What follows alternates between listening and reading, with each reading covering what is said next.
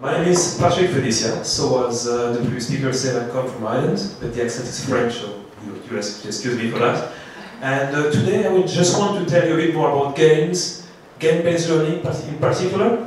And what I want to do is just to make a link between games and health.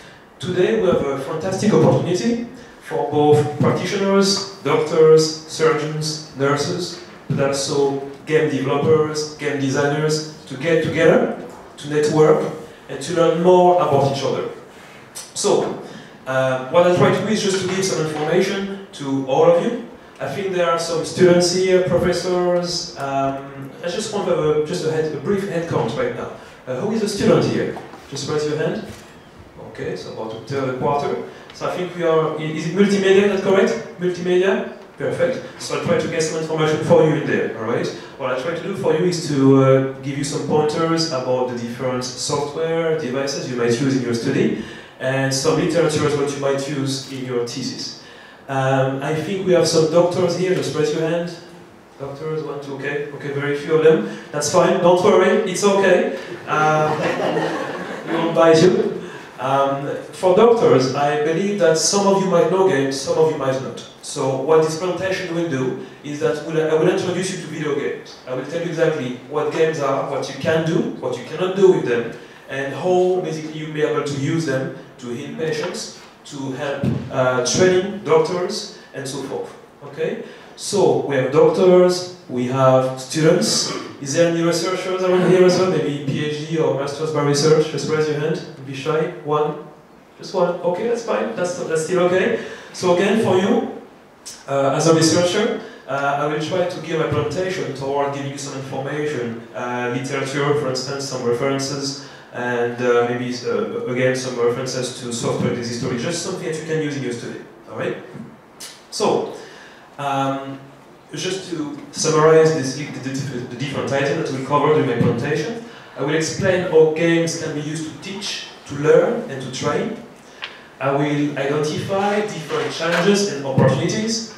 All of us have different challenges, and some of them actually can be, I suppose, we can actually complement each other. For instance, for doctors, I believe that one of the main issues is to prevent some health issues, or to train new recruits. For game developers, we might have some other issues, such as knowing exactly what topic to develop our video games with, and also maybe the ability to communicate with professionals to provide a video game that is both educational and motivational.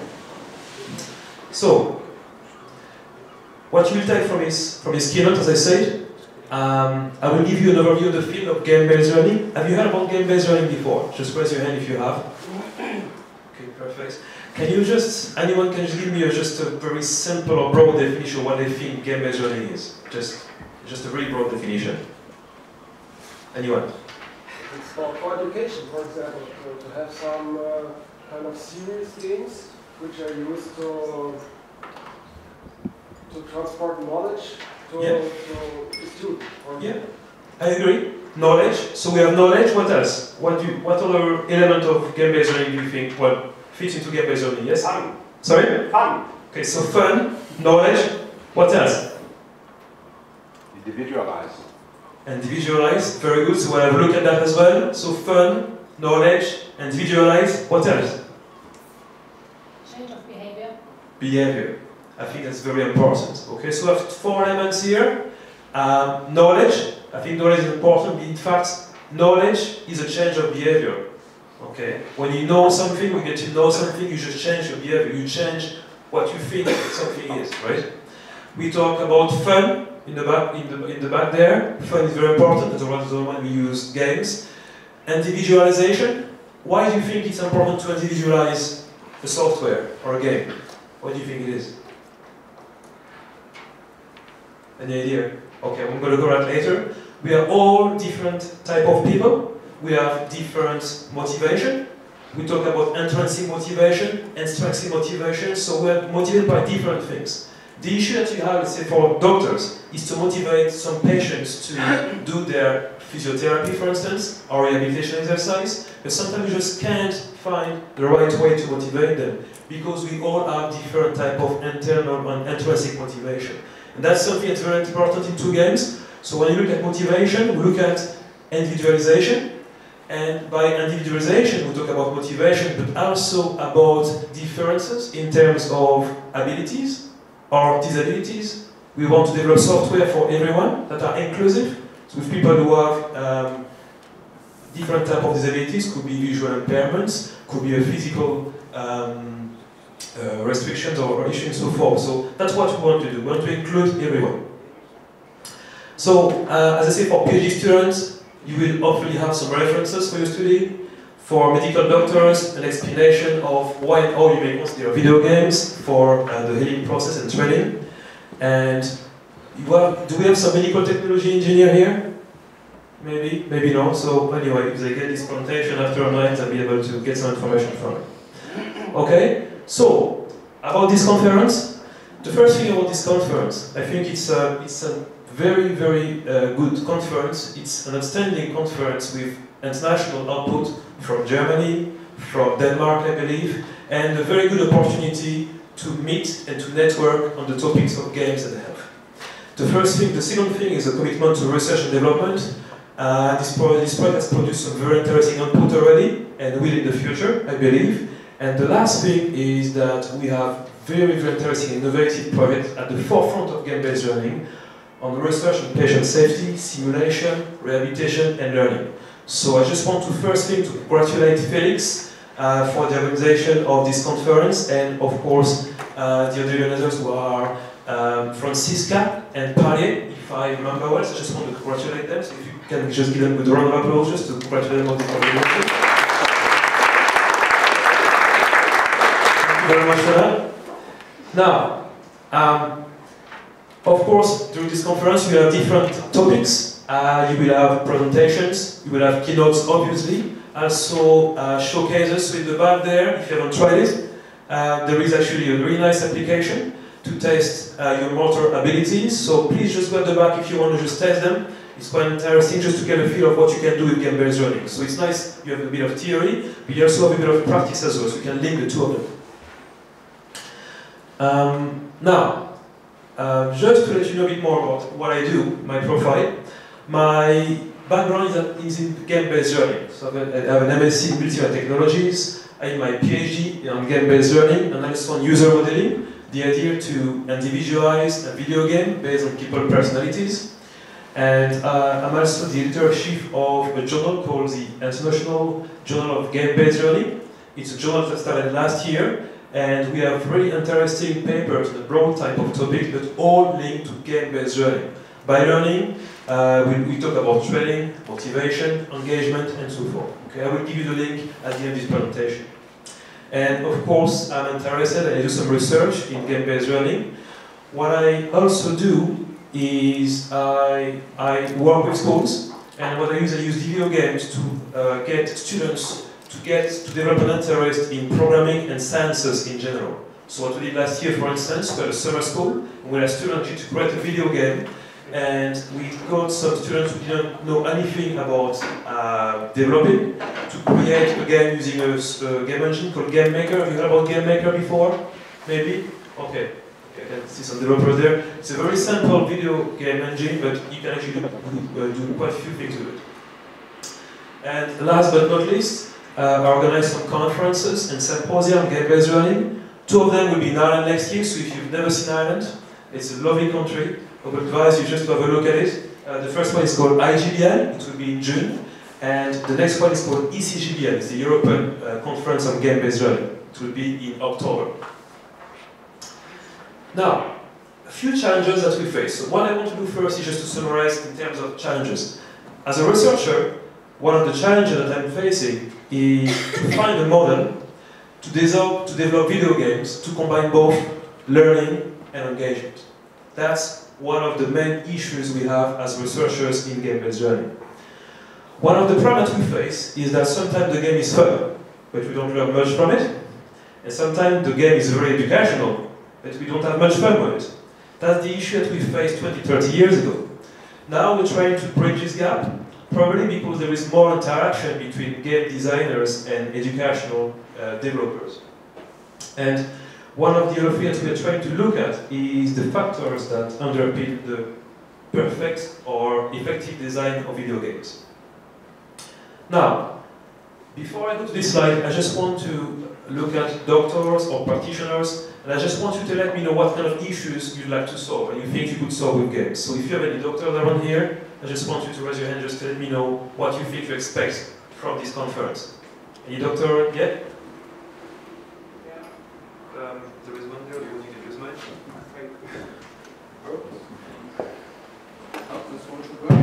Yeah, it works. Actually, what do I expect? I want to learn and to understand, try to understand how you work and what is possible. And what I believe what you have to learn is that you understand our difficulties we have and our problems from a clinical point of view. Yes. Because in medicine, particularly if you are a surgeon as I am, then it's a clear concept you are following. And if you want to approach a patient from a different side, it's a complete new issue. We have to learn it, you have to see it, and you have to learn it, and the patient, of course, finally is the object that has to learn it. And this is something that is very interesting, so I'm expecting a very lively discussion about the various standpoints, because it's always interesting when you look at one problem from two different sides. Yes, that's the idea. Very good. Who else want to talk? Maybe you want to tell us what kind of issues they are facing as practitioners? No? No? There? Maybe not? Okay, that's fine. Okay, so I've listed some issues that you might face as practitioners. The first one is training in realistic yet safe environments. From the literature, it just seems that basically, let's say if you're a surgeon, for instance, or if you work in emergency services, some people just want to practice. The only thing is, well, if you want to practice on the real patients, you get only one shot. Okay, you can't really mess it up. But the problem is some people want to practice. So the first thing is practice in a realistic yet safe environment. The second thing is learn by doing and learn from mistakes. I believe, and I'm a firm believer, that you learn by making mistakes. So, and there was someone say that the more mistakes you make, the more you learn. Because obviously you make the mistake, you learn why you made them, and then obviously you try to change things around. The third thing is being able to palliate for the decrease in skills by updating knowledge frequently. Some papers in the interview just say that people who work in the emergency services, for instance, one of the issues that they have is that their skills might decrease over time. And there are two issues with that. First thing, self-assessment. Sometimes they might not be able to self-assess their skill, which means that they might not be able to know exactly if they're top of their game or not. That's the first thing. And the second thing, how do you get them to train frequently? Or do you motivate them to train frequently? That could be an issue. And the last bit is combining critical thinking with psychomotor skills in an emotionally realistic environment. To train with a piece of paper and so forth under no pressure is fine. But what you want is something realistic. You want to be actually trained in a stressful environment. Now maybe not all the time, but you want to be as close as possible to the situation. And the issue with some of the training software we have at the moment, let's say if it's e-learning for instance, it's fine to learn with rote memory, but first, it doesn't get your skills any better, and second, your emotions, you're not trained to react or to manage your emotions, what is called emotional intelligence. So it's something that's quite important. And other points, communicate and explain sensitive conditions to patients. If you look at the review of the literature, for instance, you might see that one of the main issues that people have is to communicate with patients, or patients to communicate about their conditions to their peers, but also to professionals. And that's something that we need to solve. Now, as you will see later, some games have already managed to do that, right? Especially for post-traumatic stress disorders. And again, you have the issue with diagnose some conditions, and patients to talk about their condition, and to seek for help and start treatment. Later on, I'm going to tell you about a game, and it's called it's House Hero. And what you do with people who have post-traumatic disorders, play these video games. And what it seems for the literature reviewing from the result, is that this game helped them not only to diagnose their issues, their condition, sorry, but also to communicate their condition to other peers and so forth. So it's something that with video games we can do. We can manage to do so, especially with role-playing games, because role-playing games are video games that allow you to see a problem from different perspectives, from the patient's perspective, from the doctor's perspective, and from the peer's perspective. So the idea is that you can see a problem from a lot of different perspectives. So I think as practitioners in the health and healthcare sector, we need at least 5 things. First, to inform, so the idea of knowledge. The second thing, to change behaviors, was highlighted by some of them here and there. We need to engage people. We need to support learning, reflection, and progress. And we need to reach people. Now, what we see also is that, have you heard about digital immigrants, digital natives? I think some of you in the master will have known about it. The idea is that we have a new generation of students who are quite used to digital media, and we need to reach them. We need to get this information to them. The only problem is that with traditional methodologies, sometimes it might be quite difficult to motivate them. So the idea is that maybe with video games, we might manage to do so. So, game-based learning, GBL, a promising field. So that's the whole idea of digital natives that I told you about before. People are just, okay, I'm not sure if are some of you teaching here? Are you some of you teaching in university or? Okay. Do you ban or do you allow mobile phones in the classroom? It's banned? Okay. Anyone else? Banned? Banned, okay. Now, that's one of the points I was making. But it depends on the situation, right? But most of the time, mobile phones are seen as a nuisance, as a problem, rather than a solution. And you will see in game-based learning, mobile phones are actually used to teach. They are used to motivate people, to play video games, to do research, to what is called problem-based learning or inquiry-based learning. And the idea is that you use any of the digital tools to help students learning. Now, I can understand in some situations it can be a problem, especially if you're talking and so forth, but you can use mobile phones to actually engage them. You can use mobile phone to let them learn.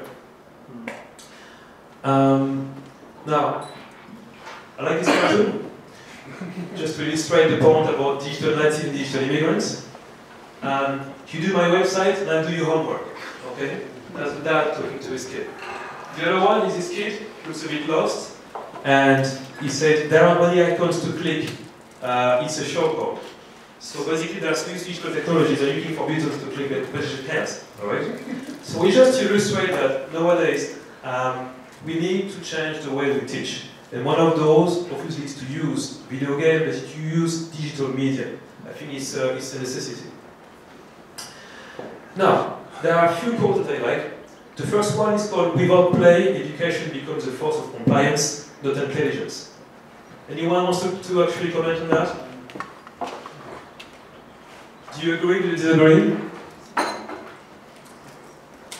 Do you think it applies to what you're doing?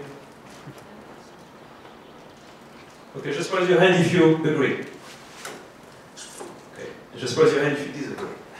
Okay, you don't want to be single here. Yeah. Okay, so what it means that De Castel in 2003, she wrote a good few publications about games, digital media, and she actually specialized as well in the idea of gender difference in video games.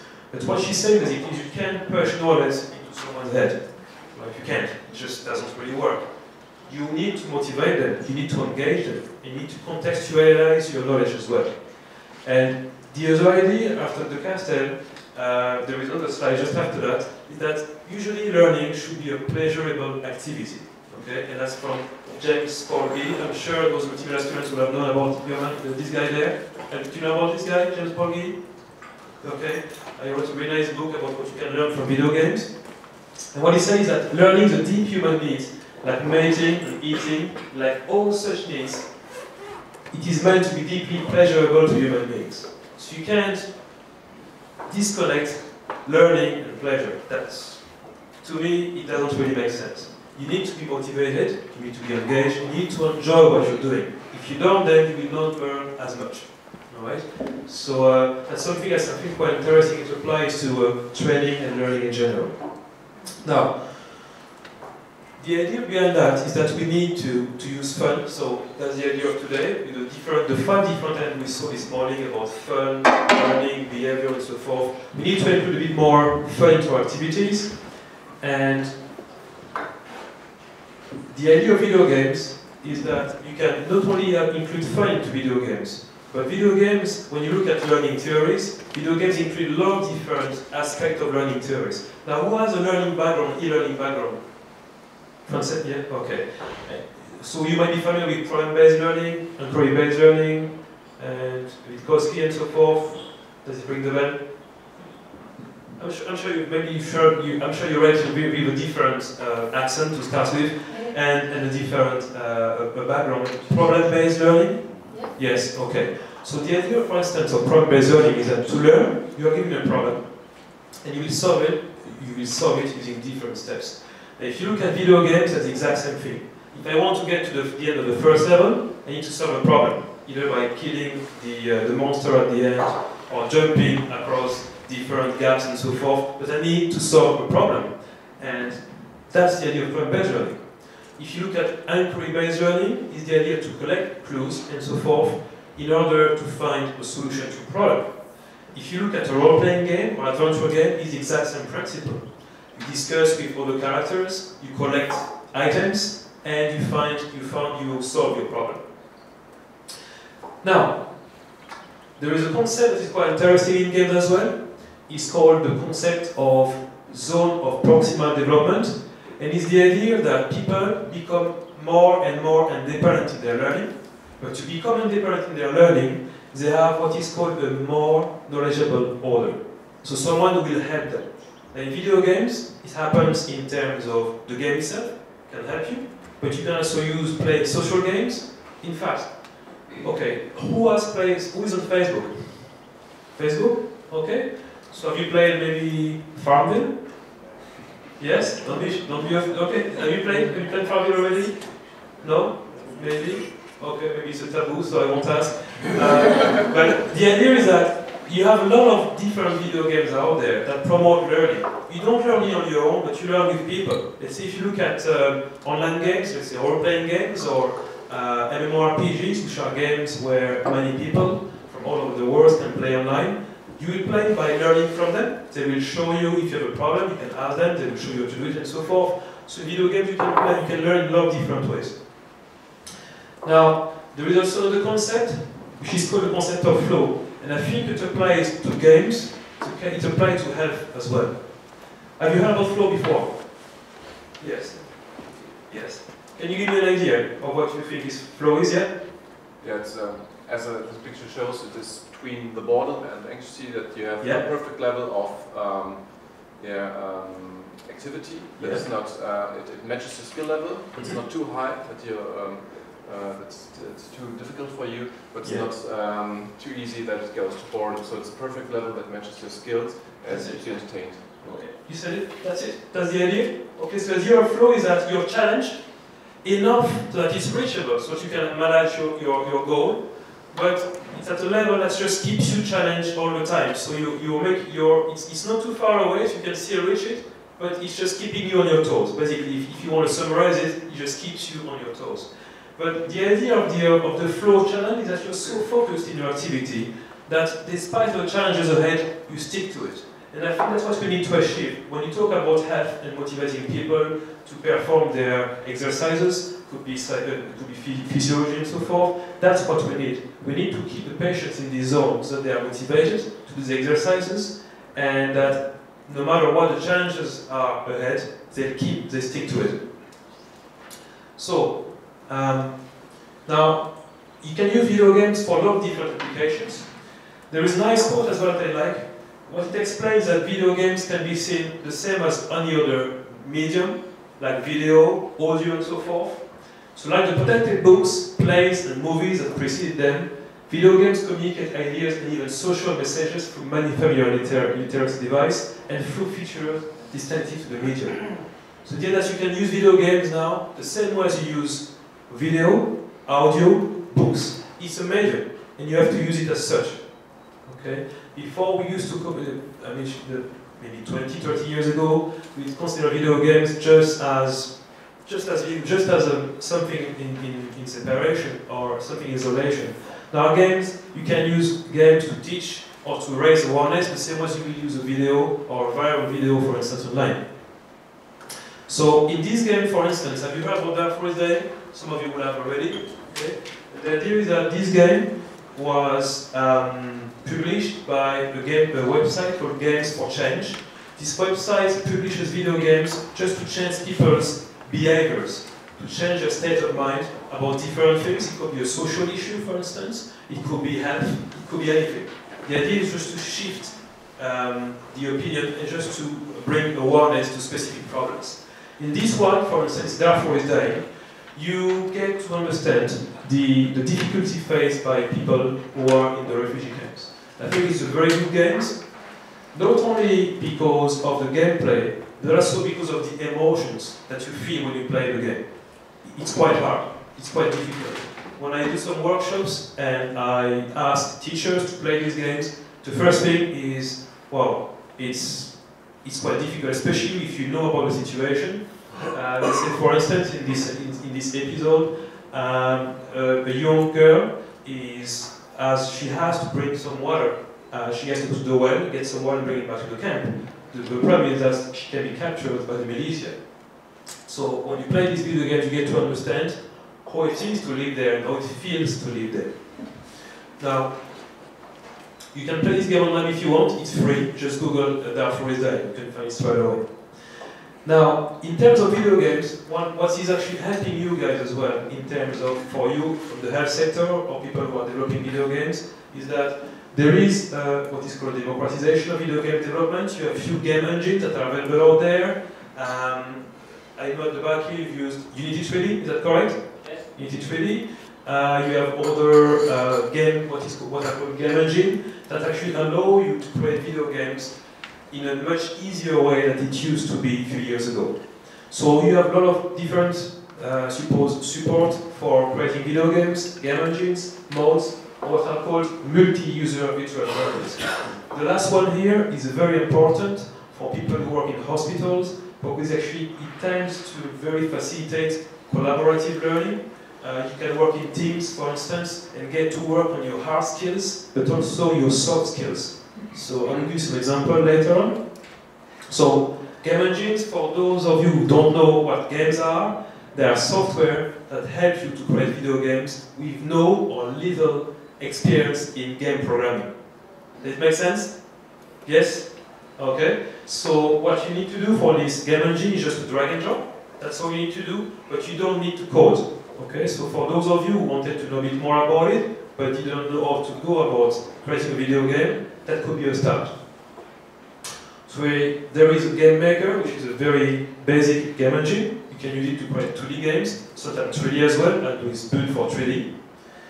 And then you can move to Unity 3D, which is a video game that can create a game engine that can create video games online. So you can actually visualize them in the browser.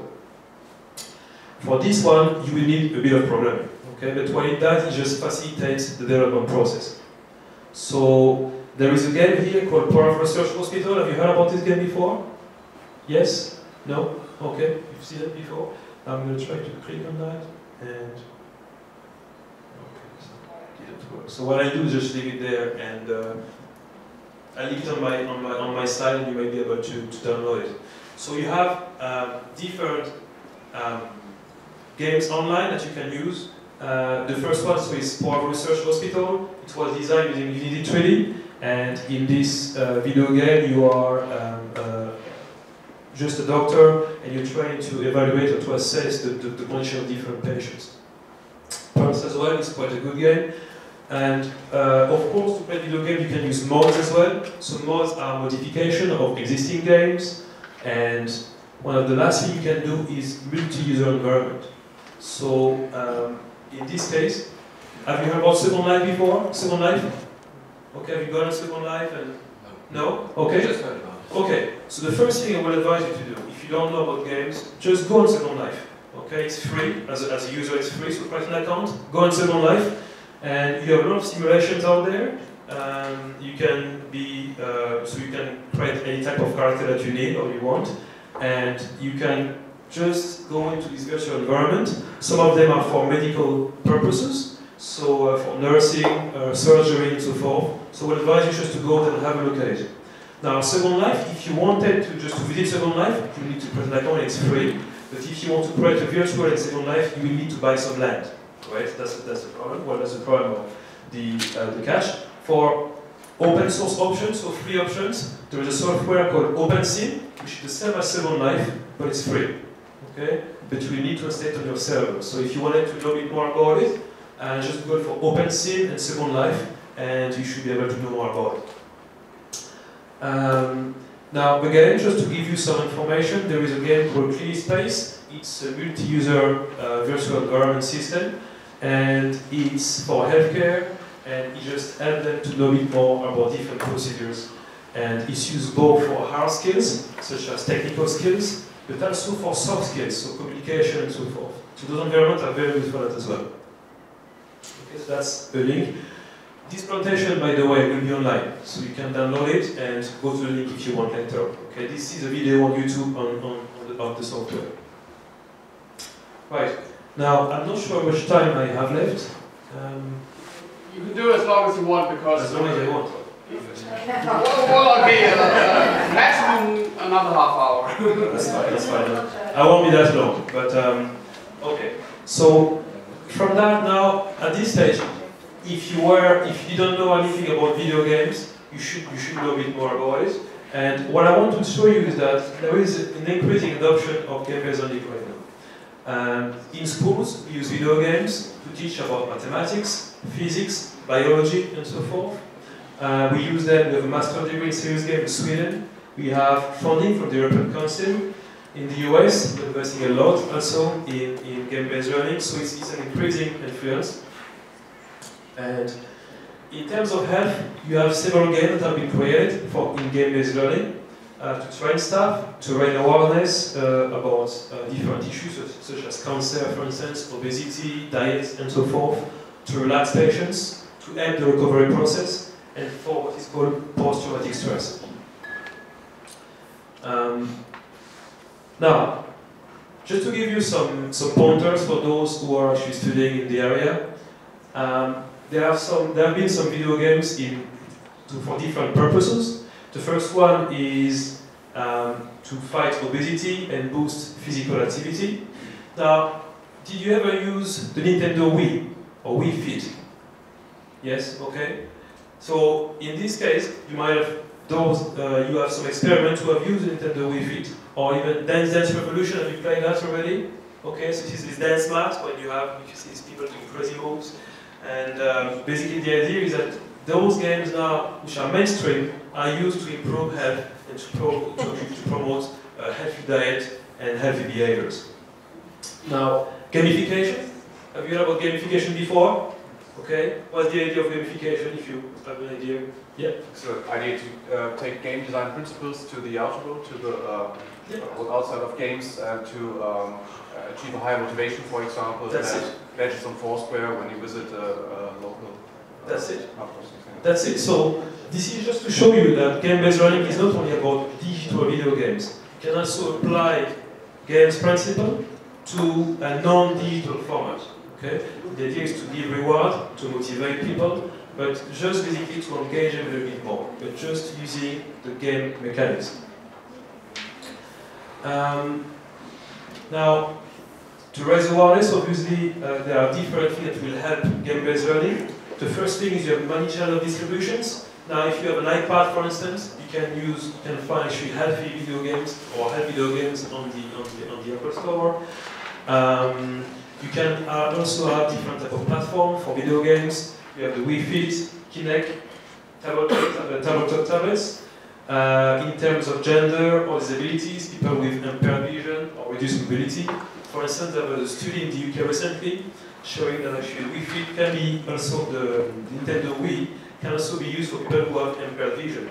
It provides some cues, especially auditory cues, that actually enable them or make it possible for them to play this type of video games. So video games are getting a bit more inclusive, and especially for health, I think it's a good point. It's something we could use as well. Okay, now what I wanted to show you is just an example of a really good video game to motivate veterans with post-traumatic stress disorder. It's a paper that was written by Albright et al. And the idea was that veterans after the war, some of them actually had some problems, some post-traumatic disorders. And the idea is that many of them didn't know they had this issue. They couldn't self-diagnose themselves. So what the researcher did, they developed the software. First thing, the software was developed by a multidisciplinary team, which means that you have people who are doctors and people who are game developers. They just go together, the same way as you did today. And this game was a role-playing game. Okay? So a role-playing game is a game where you are in the shoe of the person A or B or C. The idea is that you can see the problem from different perspectives. And the third thing is that it used emotionally responsive characters. So I think emotions, as we said before, are very important. And in this example, the characters show emotions, anger and so forth. So it's something important. And you had something like 94 participants, randomly assigned to both control and experimental groups. And what we showed in what we see in this example, the first thing that it increased the veterans' preparedness and likelihood to seek for help. So after playing the video games, many of these veterans decided to go and look for help. That's the first thing. The second point is that it increased the likelihood to discuss concern with peers. They are more open to discuss about their problem with the peers, family and friends. The third point, family members now were more motivated to actually encourage the veterans to seek for help. And the last point is that it increased the number of veterans who began to receive treatment. So I think this is quite an interesting study, just to show you can actually use video games to change behaviors and to promote learning as well. So just to let you know. At the end of this presentation that I will do as well, I will give you a link to different journals you can go to if you want to have more information about different studies on this topic. And now, few other researchers, Baranowski, you might have, those doing masters of research, might have come across this name. Yes, maybe not. And Lieberman. If you look at those guys, they've done a lot of study about video games and health, and they found the following: that using video games, you can basically treat or at least improve some of these issues: diet, physical activity, asthma, and voluntary airway clearance activities for children with cystic fibrosis, and rehabilitation after stroke. So you can actually use video games for a lot of different options. I think there is a lot of research that's been done in this area, but of course we need to research more. Now, if you wanted to know more about game-based learning, of course there are good publications on the topic, and here are some places where you can learn more about it. The first thing is the European Conference on Game-Based Learning. It's every year. It's a European conference. You okay there? Okay. And you have Games for Change, Games for Health. You have the IITSEC, which is basically a conference on simulations, and some of them apply to healthcare. And the last one is the Sales Game Showcase and Challenge, which every year gives a prize of the most innovative and effective video games. For change, obviously. Journals again. We have a very good journal about games for health. Okay, so I just left the link right there. It's a new journal, I think it's just started this year, but you have a good few articles about games and health. It's really dedicated to that. The International Journal of Game-Based Learning, again, it's about game-based learning, but some of the issues are for health. Simulation gaming, and of course the International Journal of Gaming and Computer Simulation. So you have a lot of resources out there. So if you don't know about game-based learning, this is where you can go. This is where you can find information about it. You don't need to take the notes because those will be available on the website, so you can have it there. Okay. Now, if you wanted to know more about, if you wanted to get some information in the form of mailing list, there is the DIGRA Association. Again, if you subscribe to this mailing list. It's a list with researchers on the topic of video games, and some of them are game-based learning. And there is a special interest group as well for the IGDA that you might want to subscribe to as well. So again, if you want to know more about games and learning, that's where you should go. Now, I've got a lot of slides on game and motivation, but I don't want to go through them, it was quite long. Instead, what I want to do is leave that for you on the website. And the last topic I just want to go through is, there is topics we don't really talk about that much in terms of game development and game design. The idea of addictions and violence in games. Okay, do I raise some eyebrows there? Okay. The idea, okay. There are quite a few papers out there, and I just want to go through it briefly with you. Do you think that, sorry, so as you can see there are a good few of them, but I won't go through them again. Okay, gaming and addiction should be ignored. So do you think we should talk about it, and what do you think? Do you think there is an addiction problem, or there could be an addiction problem? I just want to have a little forum here and just discuss about it, because it's an issue that we don't talk about that much, and I think we really need to have actually a bit of transparency about this topic. So, yeah? Well, there are clinical institutions who help people who have a real addiction problem with media of any kind, especially games. Yes. So there's no doubt it is there. Okay, okay. I'll say this point. So, anyone else want to talk about it? Yeah? Yeah, I heard from one of these clinics that it's not a real gaming addiction often, but often an addiction, for example, for social context. That people looking for social context and go into gaming to find those social contexts in MMORPGs, for example. So gaming addiction is often a substitute for other addictions or necessarily. Okay, okay. So we're getting there. Okay. No, what you're saying is totally correct. You have some people can have a gaming addiction, but sometimes they have more than a gaming addiction. There is something called comorbidity. You might be familiar with the term. Is that people who are addicted to video games usually addicted to other things as well. Could be gambling, could be anything. Okay? So I'm going to come to that later. Any other ideas about addiction in games? Yeah? I think the game has to be addictive. If a game is good and is fun, it's addictive. Yeah. Another point as well that I will cover. So you see that games should be addictive. That's true. I think one of the issues that we have is that people who have major addiction, sometimes they thought they were measuring addiction, but what they measured was high level of engagement. Okay, but I agree with what you're saying. Any other point? Addiction games? No more ideas?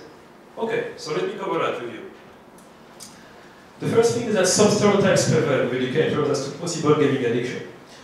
I think there could be addictions, but as we will see, they cannot be all explained just by video games. It is essential to educate trainers so that they can prevent and identify addictive behaviors, but the big thing is transparency is the key. One of the problems why we can't get into school sometimes is that teachers or lecturers think that games can be too addictive, people will just forget about their homework and so forth, and they don't want them to play video games. So let's see how we can actually look at this.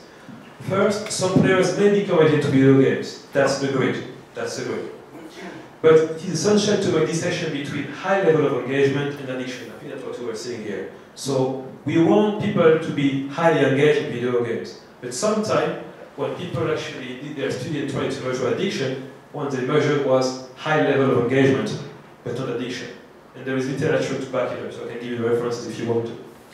The third point is addiction usually is heightened by lack of supervision. If you look at children, for instance, some children might be addicted to video games because parents or peers did not make enough time for them to organize their time, for instance. Sorry.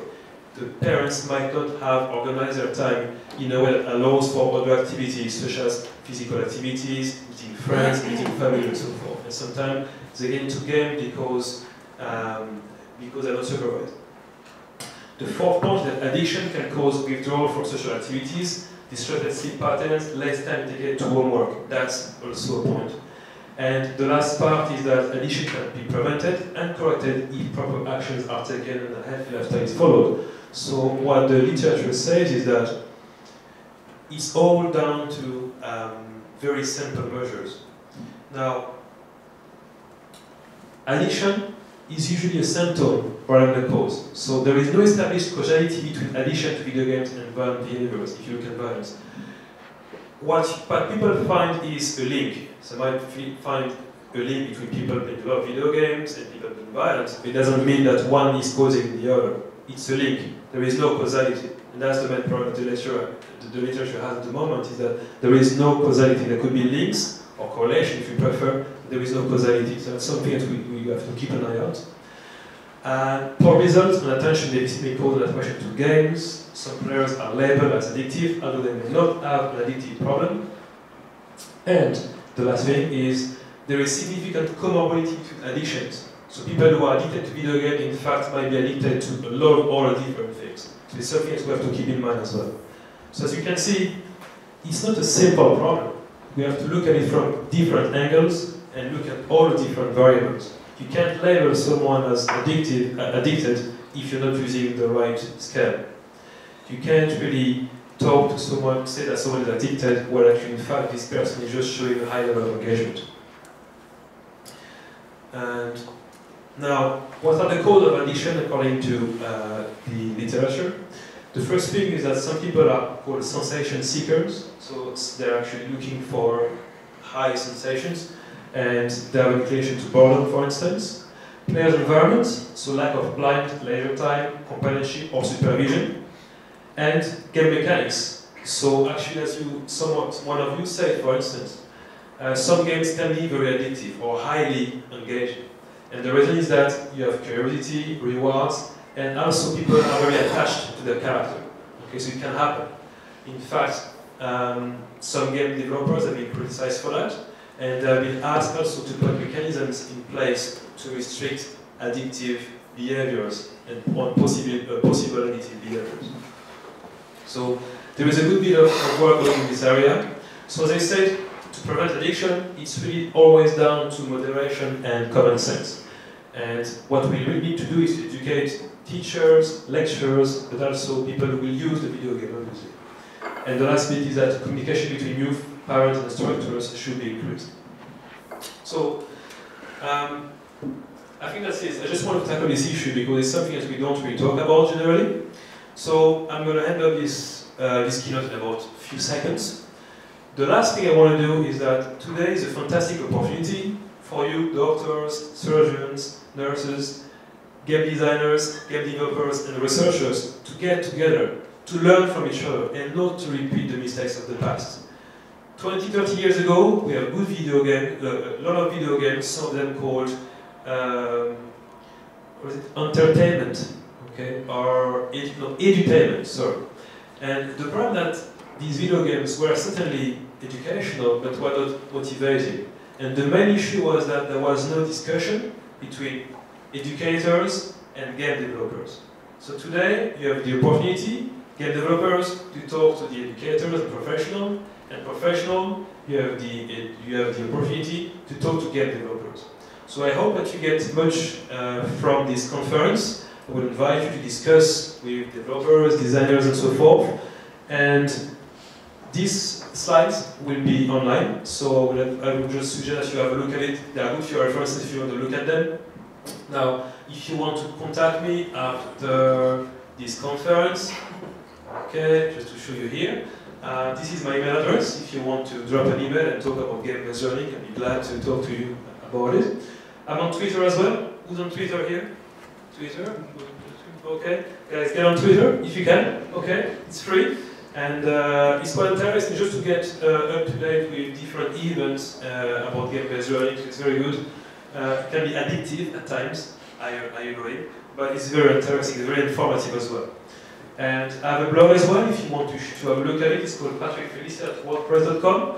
On this blog I've got resources for developers, practitioners, and so forth. I've got a list of publications that you might be able to look at if you want to look at the different positive aspects of video games for learning. And last but not least, I've got a journal, so as I said, the International Journal of Game-Based Learning. So based on this conference, some of you might consider submitting their publication or their presentation in the form of a paper to the journal. And again, if you want to visit me or us in Ireland this year, we'll have a conference in June, and the conference in October. We'll be talking about video games, learning, training, engaging. Okay, so thank you very much for that, and I hope to see you around and talk to you about game-based learning. Thank you.